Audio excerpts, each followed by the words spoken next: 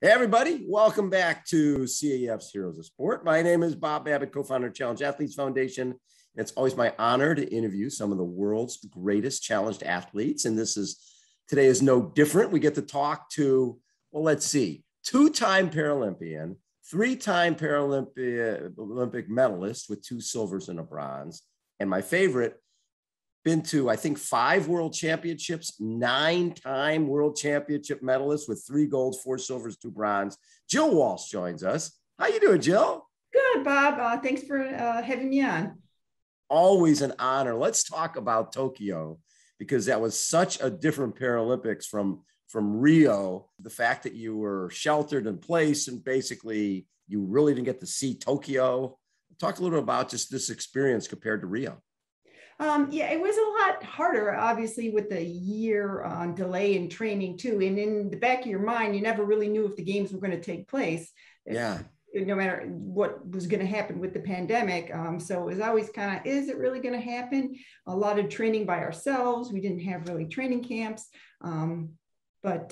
Tokyo, I would love to go back and visit the country when they're more open and beautiful country. But it was challenging. First of all, not having your family there and just being so isolated. I mean, there was notes in our hotel. If you leave the hotel, you will be disqualified. So they were pretty strict. I mean, they needed to be.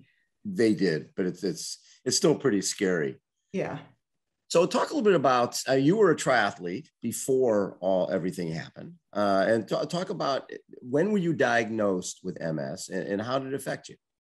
I was diagnosed in 2010. I was always very athletic my whole life. And so I always had little odd things here and there. This would go numb, but I just chalked it up to overtraining, something, I still played soccer 2 days a week in an adult league. I mean, I was just always a very avid runner. So I always just chalked it up to, I must have trained too hard. But in 2010, I was suffered from bouts of dizziness and vertigo that just wouldn't relent. I was training for my first half Ironman. And so I went to the doctors and they thought it was an inner ear infection, gave me some antibiotics. I got better for a bit, then it came back, just kept going back and forth until they finally sent me to an ear, nose, and throat. And he ran a bunch of tests and kind of pinpointed that it was my central nervous system. I didn't really know what that meant at the time. So he sent me for an MRI and then it was pretty apparent, but even with that, there's no definitive test for MS. So they have to rule out everything else, but they were pretty sure that's what it was. And that's how the diagnosis came about. Well, and as somebody who was a state trooper and you're doing triathlon, how did you have to change your life? Well, at first, I didn't really. That's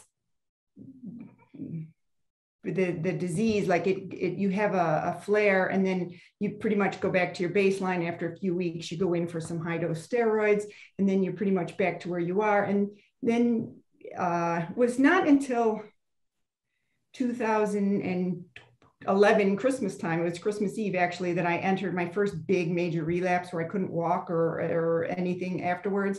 That's when it became real to me. And I was left with foot drop on one side after that. So, and I had signed up for an Ironman that July, Lake Placid. And so that was when it first, like, oh, this is real. This is going to affect my life. Because for a while you can just kind of be in denial and then it hits.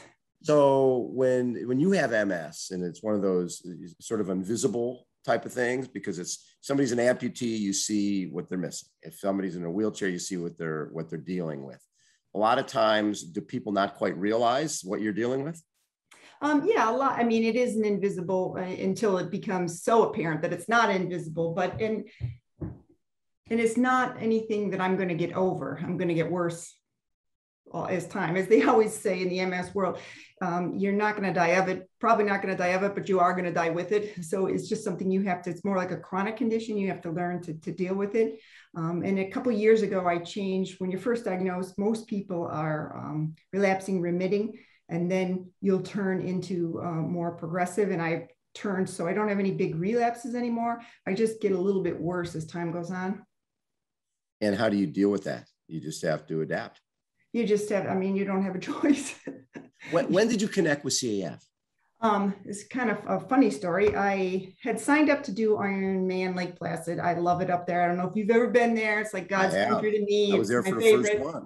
one of Yeah. the first ones. Yeah, it's beautiful. And yeah, it's a pretty big commitment. Like I had started off doing half Ironman and so it's a big commitment financially, time-wise, everything. And it was in July of 2012, but in December of 2011, that's when I had my first big relapse.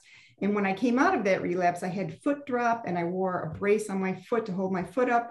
And I was still bound and determined to do Placid. And I kept Googling because it's a 2-loop swim. What can I ask for? What kind of accommodations can I ask for? And CAF came up on every Google search I could come up with. And I'm like, you ever like hear, well, then I went up to Lake Placid and they actually had a booth set up there at the Ironman. Yep. And yeah, and I started chatting with the people in there and then some athletes would come and go. And did you ever like something hits you or you hear about something and you just think, this is going to be important in my life? And I had no idea what that meant or how that was going to be, but it just like stuck to me. I think this is going to be something important in my life. So I finished that Ironman, like, by the grace of God. I don't know how I managed to finish it, but I did. And when I was there, I met an athlete who had done the $1 Million Challenge ride. And I had never been to the state of California. And I just thought, oh, this sounds right up my alley. This is in my wheelhouse. And so I put in an application and I didn't know anybody. I didn't really know a whole lot about CAF, but and they accepted me to come up as a challenged athlete. And that was in 2013. I don't know if you want me to tell the whole story. Yeah, now, I do. I want it all. So I flew out to California. My flight was canceled, delayed, whatever. I got there late. I was tired. I didn't know anybody. And it's, that's a pretty hefty undertaking right down the coast. And that was probably the longest week of my life. I was still on a 2-wheel bike at that point. Wow. I knew that my balance was really challenged. Like even when I did the Ironman, I had carried almost everything with me and I had certain aid stations I knew I was going to stop at. There were people there to help me get off my bike, get onto my bike. Like it was very well planned out. Yes. But where I live in upstate New York, Syracuse, New York, you can ride your bike. Like we had a half Ironman course around here. You could ride the whole entire course and not stop at a traffic light or a stop. Like you could literally do that. Yeah. In California, you can't do that. You can't go block. No. And every time I'd stop at a traffic light, I'd fall off my bike, or almost every single time. It was like a more sane person probably would have just went home, but I was like, I was going to do this. I was going to do this. And I remember we were just south of LA, where it's not like the most scenic, beautiful part of the ride. Yeah. And I am once again at a traffic light on the asphalt. And I look over and I see a guy riding a 3-wheel bike, Stephen Peace. I'm sure you know him. Oh yeah, the trike whisperer. Yeah, the trike whisperer. I gave him that name, trike whisperer. Did you really? Yes. And I just remember like, I didn't really know him. I never talked to him that whole ride, but I just remember thinking, I just like put that in my head. And when I went home after that long week, after about a month, I was pretty miserable. And my husband's like, you don't like you and we don't like you. We have to figure out something here. And so I just sent Stephen an email. I said, hi, I was on the ride with you. I'm really interested in the type of bike you ride. I'd like to know more about it. And he got right back to me. And he said, well, actually, it's a regular bike and you put a conversion axle on it. They're hard to get. They're made in England. There's very few of them. He said, I have one. I'll loan you if you agree to race it. He said, I saw you. You're very strong. You're just not on the right bike. And I got right back to him and I said, oh, thanks for the information. I'd love to borrow your axle. I'm not really interested in racing. He got right back to me. Clearly, you didn't understand. I will loan this to you if you agree to race it.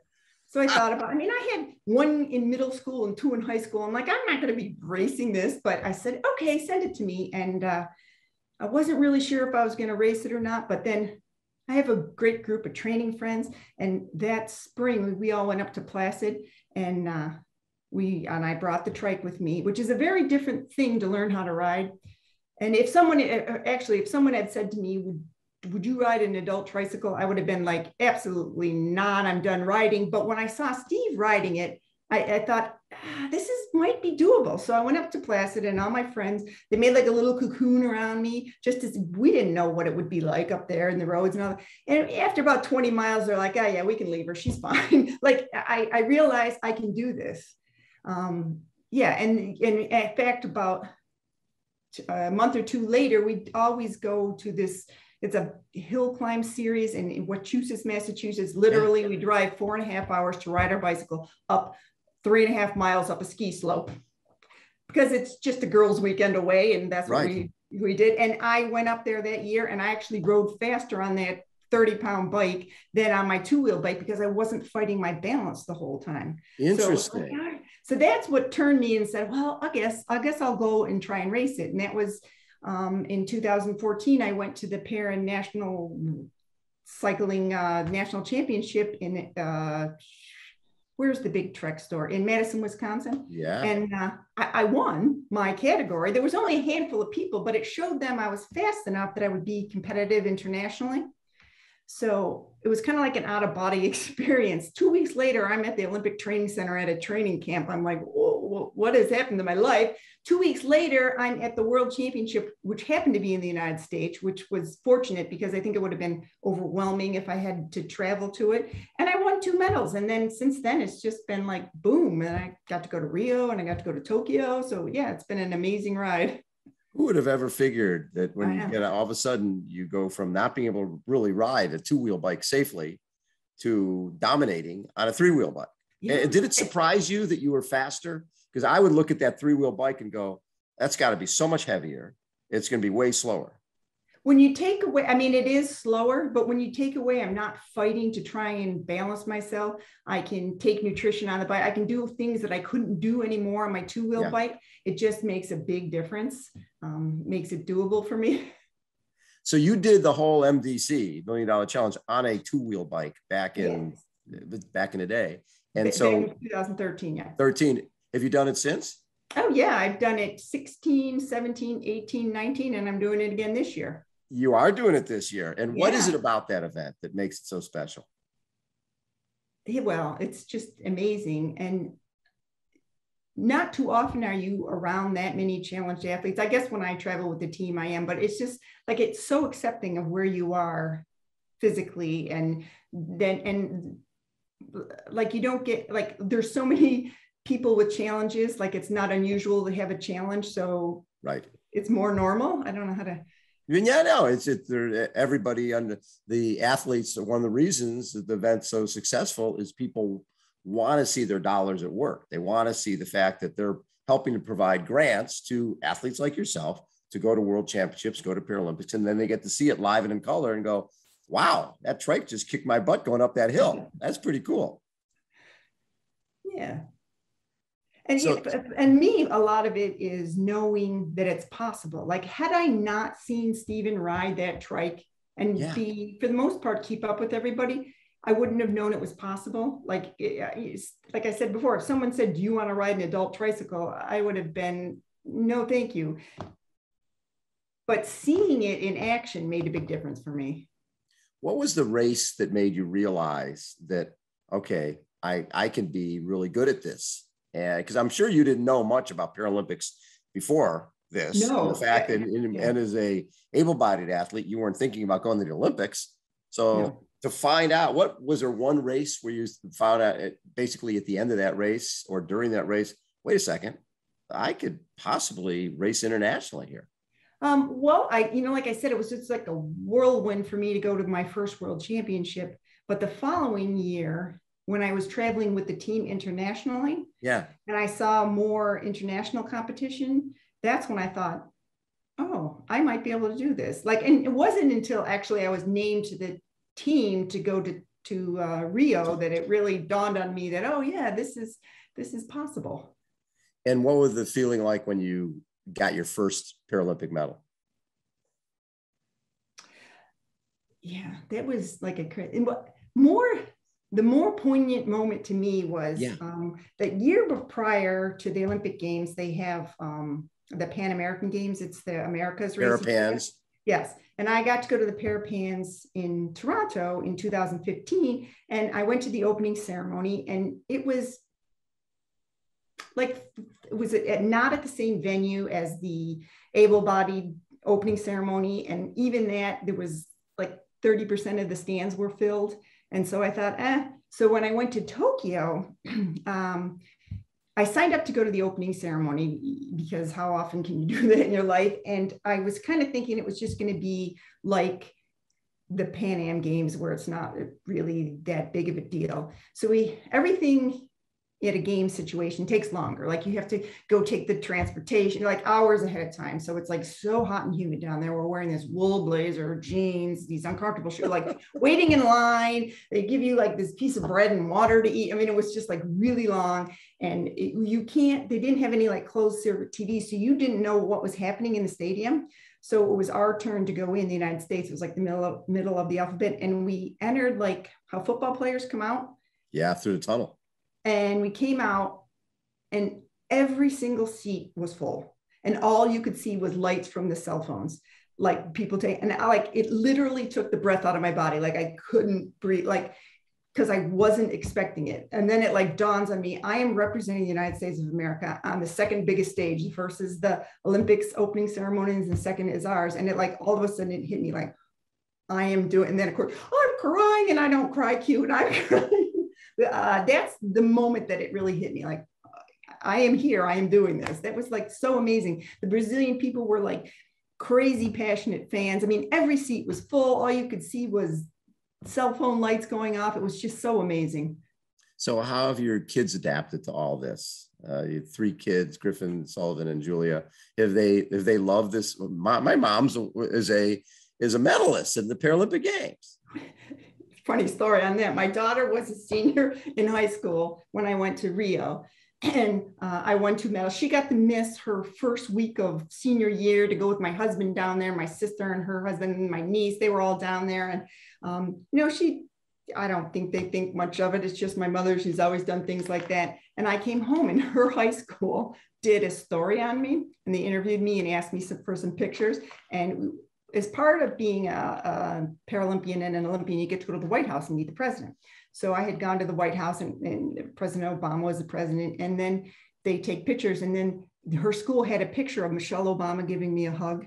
And that is what my daughter gleamed on. Michelle Obama hugged you, Mom. Like all of a sudden I was somebody because Michelle Obama gave me a hug. I'm like, really? Of all the things I've done, that's the thing that you...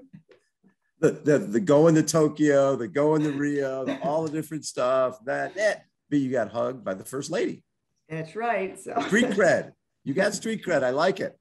That is so cool. I love that.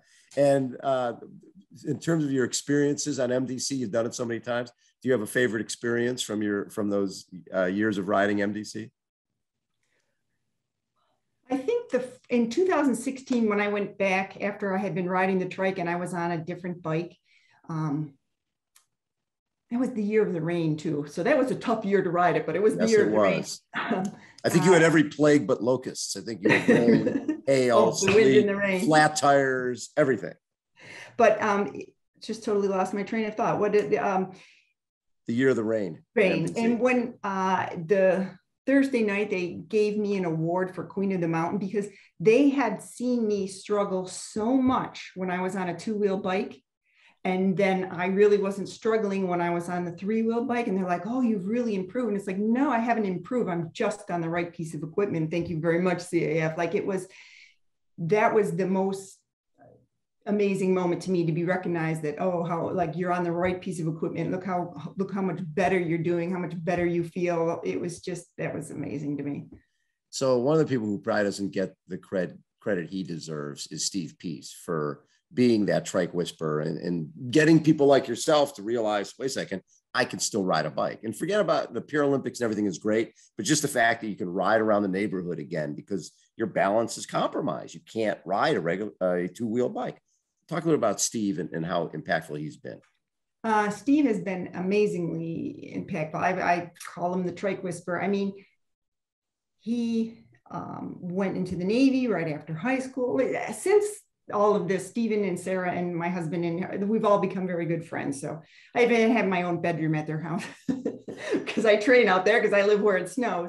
But, he graduated from high school, went into the Navy. And then after 4 years in the Navy, he was given a slot to go to the Naval Academy, and he went to the Naval Academy. So, I mean, his life was on a trajectory going that way. And then he has this debilitating stroke. I think he's 31 years old. He's laying in his apartment and they're wondering how come Steve's not at work, and they find him. And I mean, talk about your life all of a sudden taking a turn. And he's taken that and put nothing but positive into it. I would say every single person who rides a trike in the United States is connected to Steve. Like, he has been the one to have that happen, to like reaching out. I'll loan you an axle. He saw potential in me, and he's like, no, and like he kept pushing. You have to race and you'll do well. And so he has, even if he doesn't know, he's changed so many lives just by being him.